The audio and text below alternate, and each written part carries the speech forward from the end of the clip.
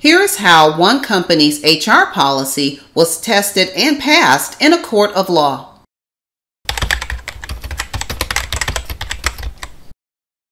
A federal court in Pennsylvania dismissed the legal claims asserted by a former employee who tested positive for marijuana on a random drug test and who attributed the test results to using CBD. The employee said that in 2018, she was diagnosed with an autoimmune disease. The employee stated she started using a CBD product after hearing about its effectiveness. The employee never reported her medical condition or the use of the CBD product to the employer. The employer had an established drug and alcohol policy in effect since 2016 that required employees to report the use of medications that could be deemed illegal prior to being drug tested. In January 2019, the employee was selected for a random drug test under the company's drug testing policy. One day after taking the drug test, the employee provided a letter from her doctor that only said that she was treated with CBD, which may have a low level of THC.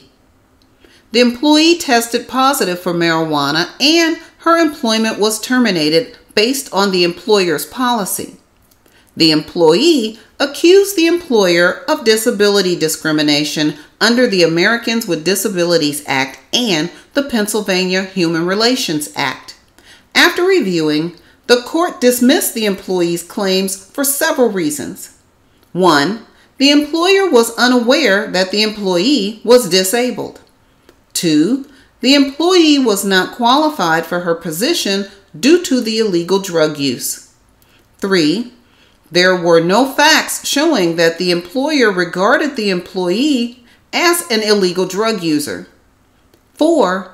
The court held that the drug testing policy did not impose a disparate impact on qualified persons with disabilities. Finally, the court held that a drug test to detect the illegal use of drugs did not constitute an impermissible medical inquiry.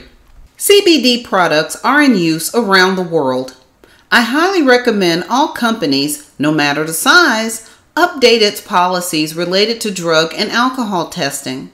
Small business owners should be aware that prolonged use of CBD products, even those that claim to have none or low levels of THC, may cause positive marijuana test results. If your company has a solid drug and alcohol policy, HR should be able to successfully screen those employees who must consume products for medical reasons while keeping your company and its employees safe.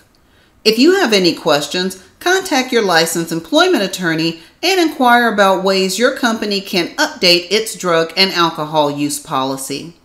Leave any additional thoughts or information in the comment section below. Thanks for watching. If you want to know more about business operations, business management, human resources, and other topics related to running a business, click on one of those play links.